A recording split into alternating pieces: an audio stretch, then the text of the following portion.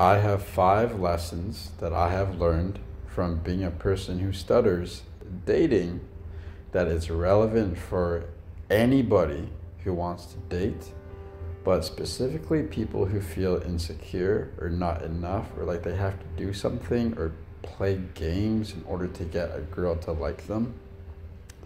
I have some truth bombs for you, 5 actually, and let's get into them. I first want to preface with, from the age like 16 to 20, I went down a fucking deep rabbit hole of game. RSD, pickup, the book, The Game. I read all kinds of books about game.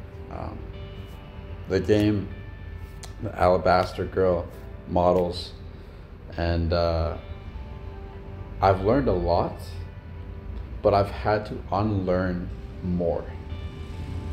There's so much unlearning I had to do with the game that I learned that was poisonous, that made me feel like I can't truly keep a girl. I could get a girl, but I would play so many games that I would burn myself out and end up having to leave the relationship because I was playing too many games and it was driving me fucking insane. And the girl saw this wasn't the real me. And now I'm in a spot where I don't play any games. And I can truly say I have the most abundant dating life that I have ever had. I don't want to say any numbers or anything like that, but it's one that is too much. The first golden rule I want to share with you that I had to learn, that I didn't learn from these books, I had to unlearn, is never try to make someone like you. This is the golden rule. Never try to make someone like you. It's completely futile. For one, if you're trying to make someone like you, this means you're going to be doing things and saying things and acting in ways that are most likely incongruent with you. You are doing things that you feel are extra, like playing games, like responding to text, like taking a long time to respond to text, seeing how much she texted and you can only text that much. If she took 12 minutes, you take 12 minutes. If she took 2 hours, you took 2 hours. Or playing games like when you first meet, this is something I used to do. When you first meet her and you text, you just vanish. You just vanish for like a day or two in the middle of a conversation.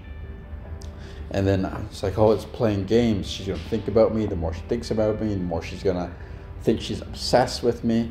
I was playing so many games because I was trying to make her like me.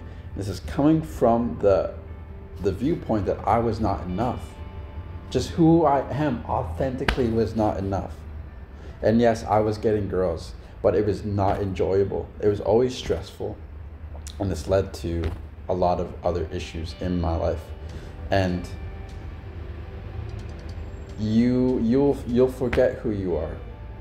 You will lose a sense of connection with yourself when you're completely forging personalities and values based upon what you think the girl wants.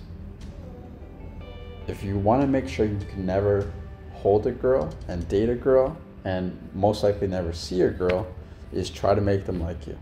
It's futile, it doesn't work, and it's fucking painful. The second thing I want to stress, something I had to learn, was yes, girls are attracted to confidence, but confidence doesn't mean this. It doesn't mean you're speaking like this and you're so loud and you're taking up so much space. The most amazing fucking seductive people I've ever met barely speak at all. They speak when they feel completely pulled to, when they have something interesting to say. They're quiet. They have amazing eye contact. They can signal and give off so much with their body language. It's not on what they say. It's not how loud you're being. It's the spot it's coming from. It's the ability to lead. It's the ability to state your opinion. It's the ability to when something is misaligned with your values, to be able to state that and say, hey, actually, Can you not say that again? And being so different, being okay with being different, being okay with being this emotional version of you or this vulnerable version of you, being okay to express that to anybody and feeling sure of yourself in expressing all sides of you. No matter, like, whoever you are, don't try to be the silent, seductive person. Don't do that if that's not you. It's about being exactly who you are and being confident in your own self, even if it's lower energy. It's the sureness of yourself, that congruency with yourself is fucking irresistibly attractive. Not loud and expansive energy. It can be, you'll attract a certain subset of girls, but not the girls that are aligned with you if you're faking that. That's the second thing, is confidence is not this big thing. It can be quiet. It can be reserved. And sometimes that's the most deadly. And the third thing is that the girls that are supposed to be in your life, the girls that are going to be nourishing to you, that you can build a connection with, that are worth speaking to, will be attracted to your stutter if you stutter openly. This is something I learned quite fast. That girls fucking love my stutter. Girls fucking love it. Because I stutter openly. Because I'm not afraid to show it. Because I don't think I'm a less human being because I stutter. They fucking are absorbed by my stutter. They're encapsulated by it. They love it. And I didn't have that reaction when I was ashamed of my stutter, when I felt like I need to hide every inch of me. When I felt like I was hiding a version of myself. Of course, girls wouldn't like that. Because they want to feel safe with you. And if you don't feel safe with yourself, how could you give that privilege, that natural gift to them? You can't. If you own your stutter, they will be attracted to your stutter. Do not hide it. Openly express it. I promise you. The right girls, not every girl, the right girls that are going to connect with you, the ones you want in your life, will be attracted to it. The fourth thing, and this is so massive, is when you're going on dates, you're not going on this date to try to win something or to try to get something. The award isn't her. The sex is not what makes you a man or not. It's not. You're going on this date to see if she's in alignment with your values. You're going on this date to see if her humor is matched with your humor. You're going on this date to see if you guys connect. Not to see if you can sleep together. Not to see if if you can get her. You're coming from a grounded place of, can I connect with this girl? Is this a girl that I want in my life? Is this a girl that is going to be healing and beneficial for my life? That's the mindset you go in. And when you go in with that mindset, you're going with a lot less attachment, a lot less neediness. I need you. You don't need that. She's not the prize. She's not the prize. If she's amazing and she's connecting with you a lot, it's the connection that's the prize. It's not her. It's not you. It's the connection that's the prize. And you're going to see if that connection is there. You're going to see that. Not for her, but to see if you guys are better together than separate. That's it.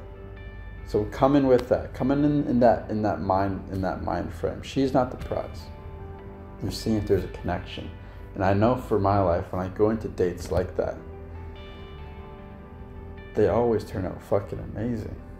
I'm always able at the end of the date or mid-date to say, like, sorry,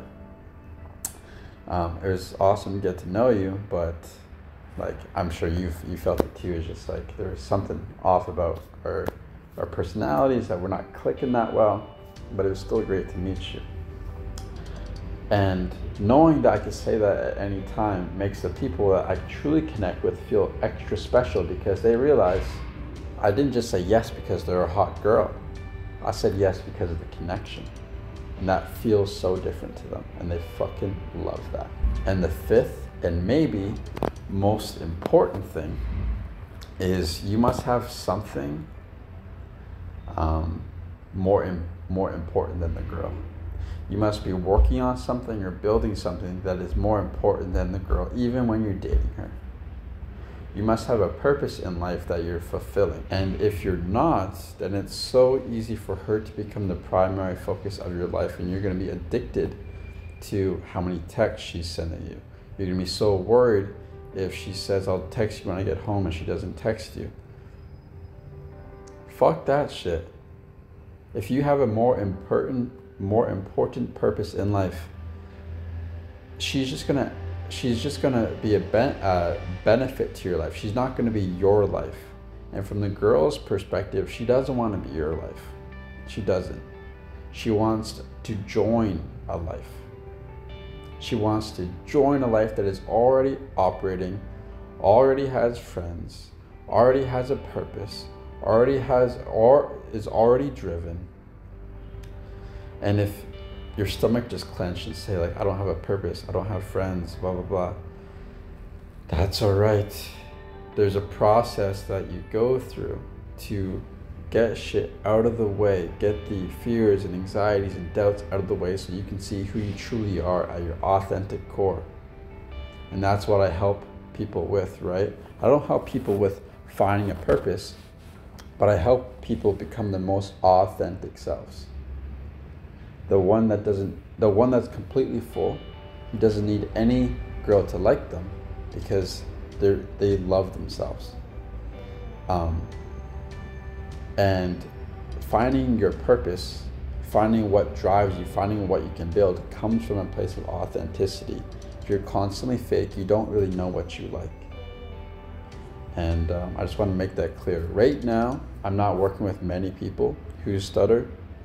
I'm still taking on applicants, and I'm only going to work with like a few rare people that I feel really, really connected to as I'm going through a transition with like flights and changing locations in my place right now. And I only want to work with a few people and not have a big list of people.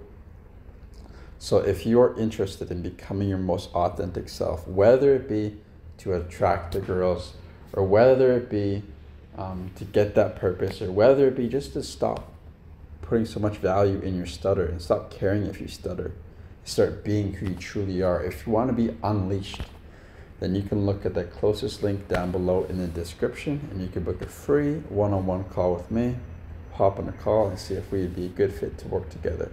Again, very select few people I will actually take on. The last few weeks I've rejected like 90% of people. So if you are serious and you're on the same wavelength as me and you want to work on this with me, apply and we'll see if we're a good fit. All right. I love you. I'll speak to you soon.